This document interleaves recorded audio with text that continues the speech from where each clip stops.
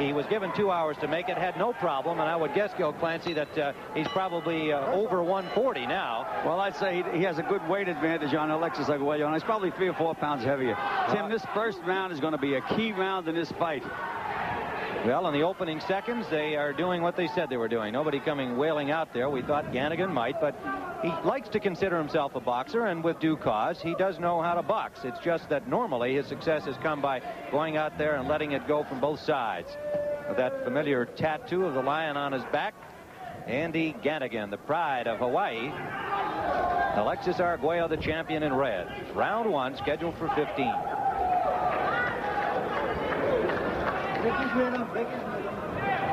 This fight originally scheduled for April 3rd. The champion suffering a virus infection that postponed it. The first postponement by Alexis Arguello in his 78 professional fights. Ganigan digging a right to the body, the first real good scoring blow. Missed with a left hook. Southpaw always brought into consideration. They say that Arguello sometimes has trouble with him, but all he does is beat them all, Gil. That's right. I'd like to have trouble like that every day in a week. Indeed, his last opponent, Bubba Buscemi, was also a southpaw in his 3rd title defense down in Beaumont, Texas. Another right to the body by Ganigan. And the champion digs back with a combination of the body. Fighting a southpaw is mind over matter, Tim. You have to make the southpaw move the way you want him to move. Alexis should be moving to his left, which he's successfully doing right at this moment. Arguello, trained by Eddie Futch, who's also working with heavyweight champion Larry Holmes across the street here in Las Vegas. Albert Silva is the trainer of Andy Ganigan. Arguello blocking that straight left hand from Ganigan and then punishing him with a left hook to the head. Under a minute to go in round number 1.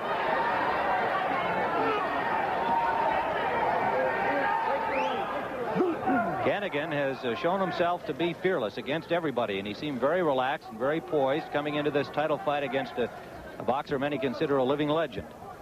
Well, he's much shorter than Arguello, and he has been reaching in a little bit. If he gets nailed coming in... Oh, good left hook. Goes Arguello down to the canvas. A solid left hook.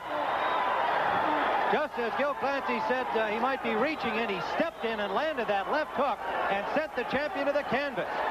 That has the crowd on its feet. Ganigan trying to bore in, lands a right hand to the ear. Arguello, a straight right hand to the forehead, and then a good left to the body of Ganigan. Well, there's the feel-out round, Tim. Some feel-out round. It lasted about a minute and a half, the feel-out portion of this first round. Ganigan cannot get through the defense. We're in the final seconds of round 1. And Arguello with a slight smile at Ganigan coming back to his corner. Arguello appears to be very clear-eyed and in very good possession of his senses, but it was a solid left shot that drops him to the canvas. There is the champion, Arguello, stunned in this first round by that dangerous left hand of Andy Ganigan. Well, Tim, we knew that Ganigan was dangerous. He can punch and he can knock anybody out if he hits them right. You know, Arguello is a great fighter, Tim, but one punch can make a great fighter just a good fighter. That's right. We're going to see that one punch again. Here's a replay. You see him boring in. There's the solid left hook that sent him to the canvas. And Arguello, we'll see it one more time. Right there. No, that's not it. Here it comes. Right to the body. Straight left hand, right to the chin, and down goes Arguello, Tim. All right, so the knockdown scored by Andy Ganigan in the first round here, and we are waiting round number 2. There's the bell.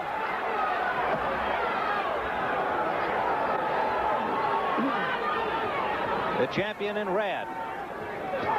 Solid right hand by Arguello lands. And that just brings Ganigan right back. And a good solid right hand by the challenger. Ganigan scores. Tim, when Ganigan comes in, though, he leaves himself wide open. Sticks that chin up in the air, throws the punches, and he's dangerous, but he leaves himself wide open. That's been the pattern, and we saw Gonzalez knock him down in that 10-round decision scored by Gonzalez, but Ganigan loves the combat. Tim, he got hit with a good left hook by Arguello when he smiled at him and says, yes, good punch. Talk about a confident fighter. Basically kind of a shy, reticent young man outside of the ring, very personable and friendly, but kind of a shy guy. But when he gets in here, this is his arena, and he loves it. Again, the champion scoring and Ganigan smiling. Whether that will discourage Alexis is highly unlikely, because he's just had too much experience to be put off by that kind of an attitude.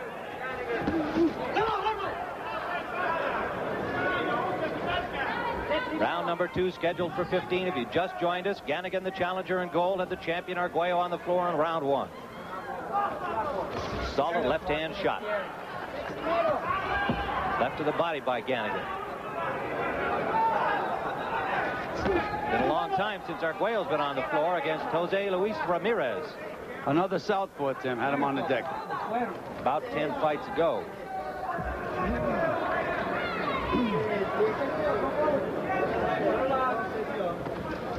Both fighters are boxing here in round number 2.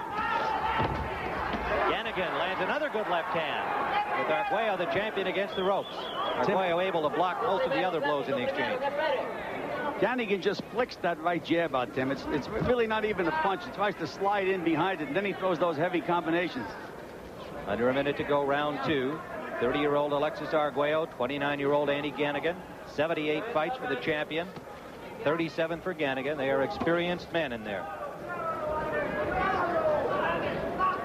Ganigan was undefeated as an amateur in Hawaii. Golden Gloves champion of that state. Lost to Bubba Buscemi in the National Golden Gloves Championships back in '72.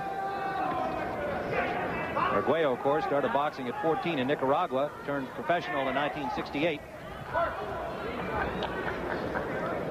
Arguello is being very, very patient, and Ganigan is getting impatient. Watch your head. Watch your head. That knockdown has got to give Ganigan quite a lift in confidence, although he appeared to have plenty coming in. Final seconds of round 2. Round number 3, the WBC Lightweight Championship bout. The champion Arguello on the left of your screen. Andy Ganigan from Honolulu, Hawaii, takes a straight right hand from the champion and comes right back, scoring a left of his own. Arguello blocks the next 2 punches. Tim, Eddie, good right hand by Arguello. He backed up Ganigan with that shot. First time he has in the fight. Tim, this is a war. Eddie Futch in Arguello's corner said, try to use that right hand underneath and left hook behind it. Let's see if Alex does it. That's the combination he was working on all week in the gym. Arguello backs up Ganigan again with a straight right hand. Carlos Padilla is the referee. Scoring done by 3 judges at ringside. Solid right hand to the chest of Ganigan.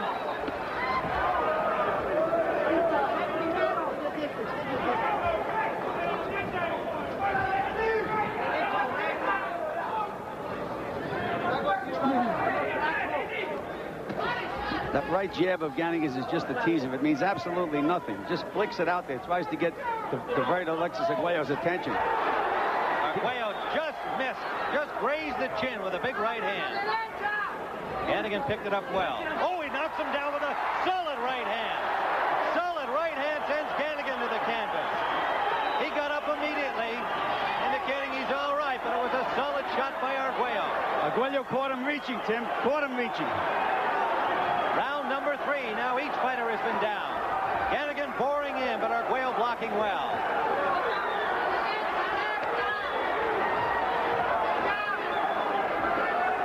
Well, it's been everything we expected.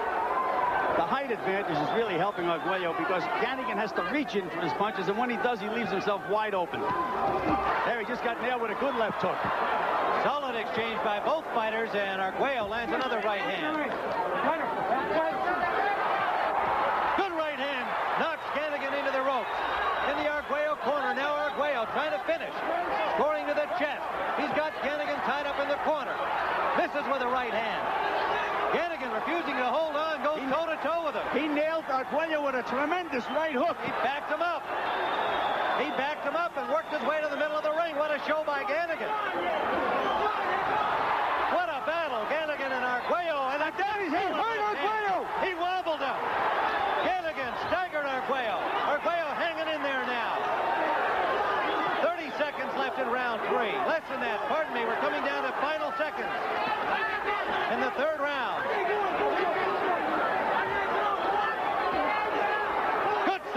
by Arguello. And a right hand staggers Ganigan at the bell.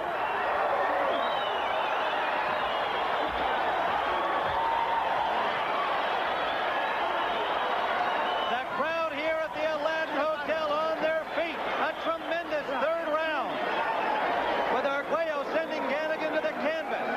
And then Ganigan getting Arguello in trouble. Back and forth they went, but Gil, that series in the corner where it looked like Arguello might have an opportunity to stop Ganigan. Ganigan refused to hold on. Instead, he kept throwing punches, wound up knocking Arguello back and finishing the round strong. Tim, he stayed nice and cool like a real pro. He slipped a couple of Arguello's punches. All right, let's see this knockdown punch from Arguello. Solid right hand to the chin. Is that the one that sends him down? Well, we're not sure what part of the round this is from. Big right hand by Arguello scored. All right, we didn't see the knockdown. We're back live here, round 4.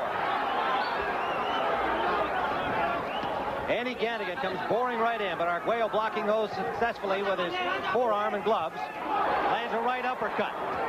Ganigan just pulling away, reducing the complete force. Ganigan was hurt at the end of the last round, Tim. I don't know whether he's completely recovered or not. Well, Arguello had been staggered by Ganigan with about 15 seconds left. Now they bang together, and Padilla warning Ganigan, I believe, for hitting on the break. Round 4, scheduled for 15. Arguello getting all he can handle from #1 rated Andy Ganigan of Honolulu, Hawaii.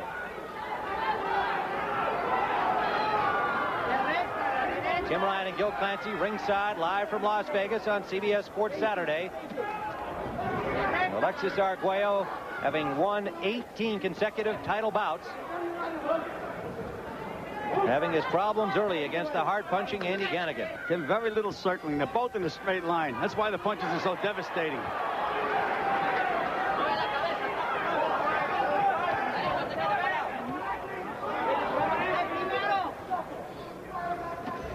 Arguello missed with a big right hand. And paid for it, Tim.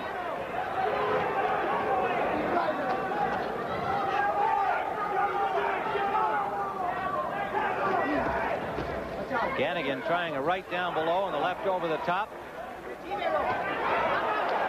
Arguello backed him up, but it's still not a full force shot as Ganigan was able to pull away from it.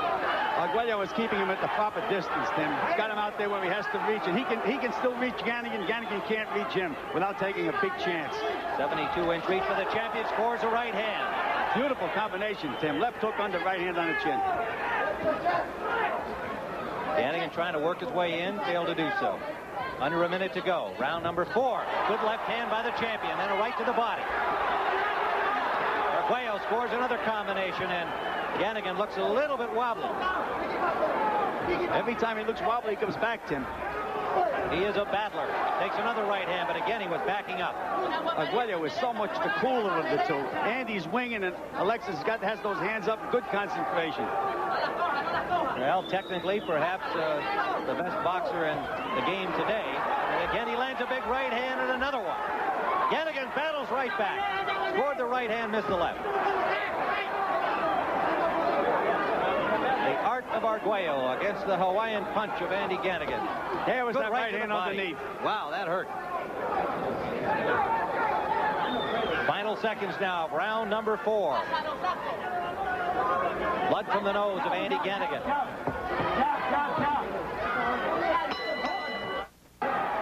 Tim Ryan and Gil Clancy live from the Aladdin Hotel in Las Vegas. The challenger Andy Ganigan bleeding from the nose at the end of round 4. We are into round 5 with the champion in red on the left of your screen. Tim in Ganigan's corner, they told him don't wait, and Arguello's corner told him to go after him. So we should see the big bombs again this round. Right hand by Arguello just grazed the face of Ganigan. He scores a solid left jab. And another. Tim, that jab almost put Ganigan down. That's the strength of Arguello.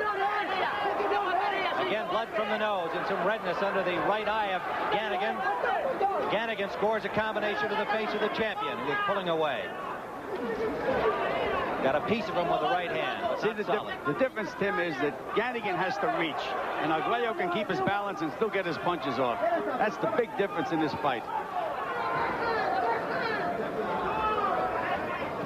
Break his rhythm, don't wait. Yeah.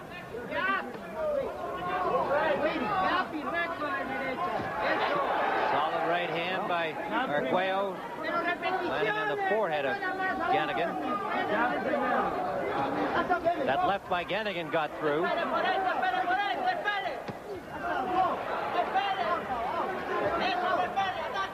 Arguello trying to back him up with the jab. When he does so, he's been successful when he has been jabbing more.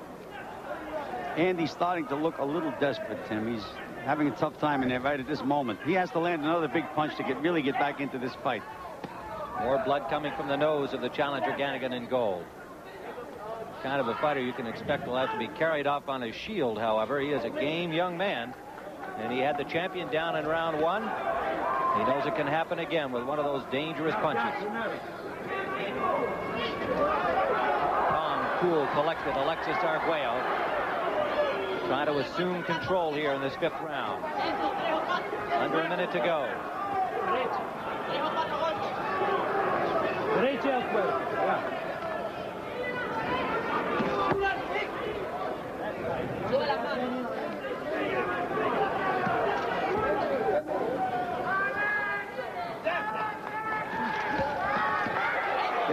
There was an example. Ganigan had to reach in, got nailed. And a good right hand followed it from Arguello. Trying to press the advantage now here. Under 30 seconds to go in round 5. Ganigan appearing a little tired now. A little rocky too, Tim.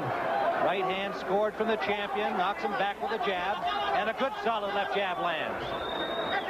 And another. Arguello almost inexorably taking control as we come into the final seconds of round 5. The champion knocks him down at the bell. He has to get up, Tim. If he doesn't get up, the fight's over. Can't be saved by the bell.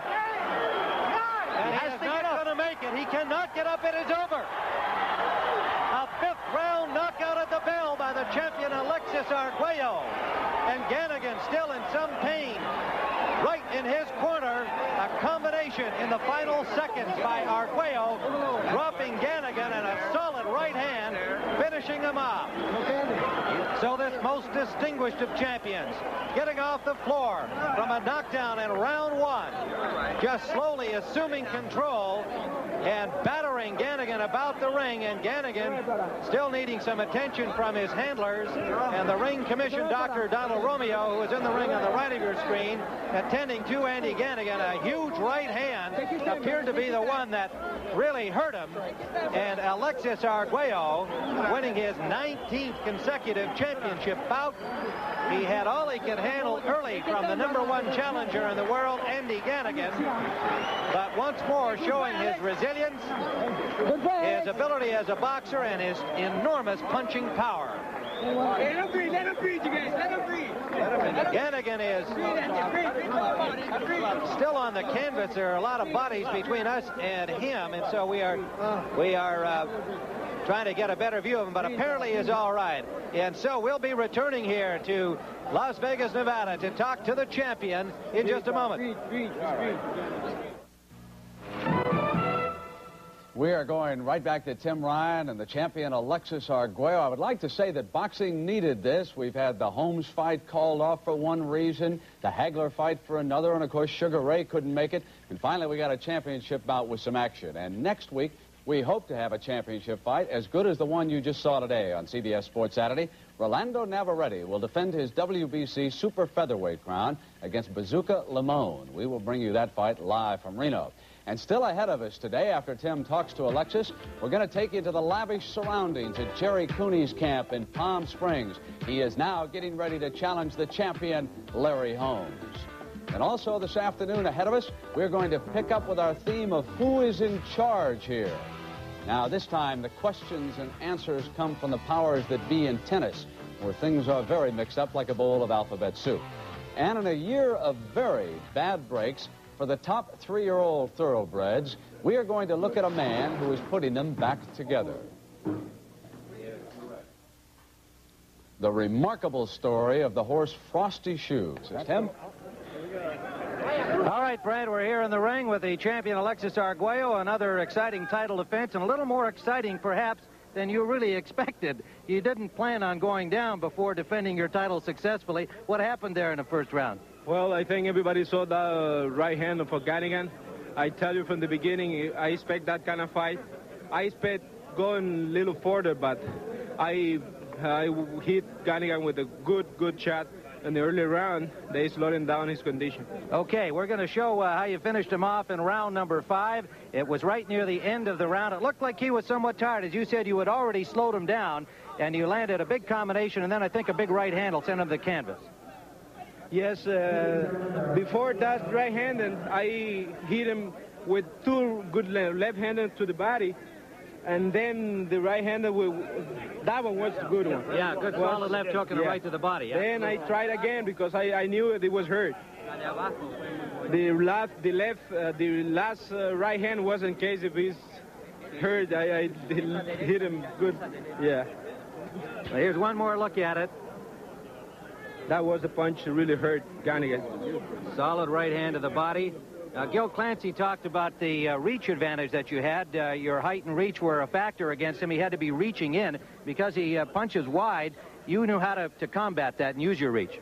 Well, and the earlier 2 rounds, it gave me a lot of trouble because he's a really weird, difficult style. You know, I always say that each fighter, we have our own style. And Ganigan is one of those guys that have their own style. He's really weird, but in the first round, I knew it, how they gonna kind of punch me, and the 3rd round I really knew it, what's going on. I was getting away. I was getting in touch with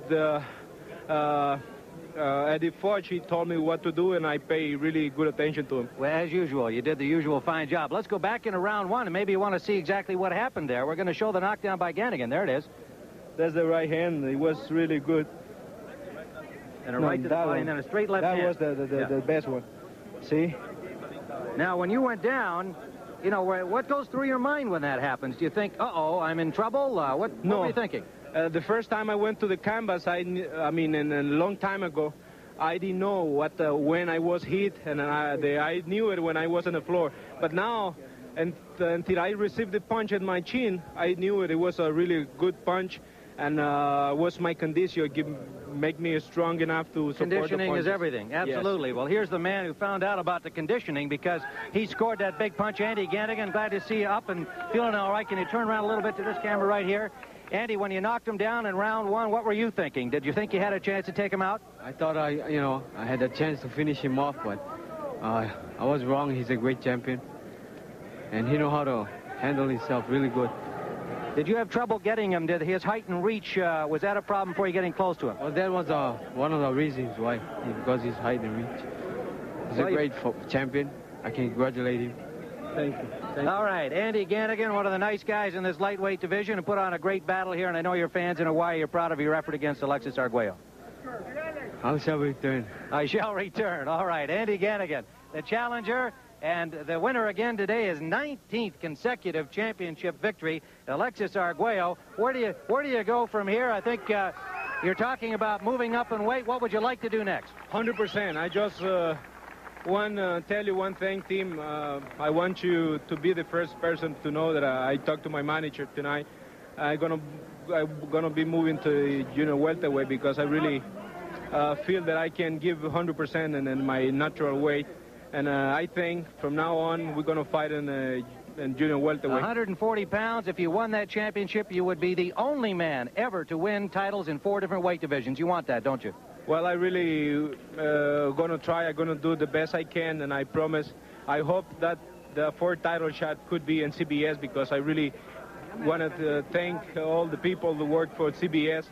They were being really nice with me. Mark, yourself, Gil Clancy, I really appreciate the way you treat me and the way you treat my people. Alexis, we admire you as a boxer and as a man, and it's a pleasure to have you with us anytime. And if the price is right, we hope it's on CBS too. All right, we'll be back with more of CBS Sports Saturday. Now let's go to Brent Musburger after this.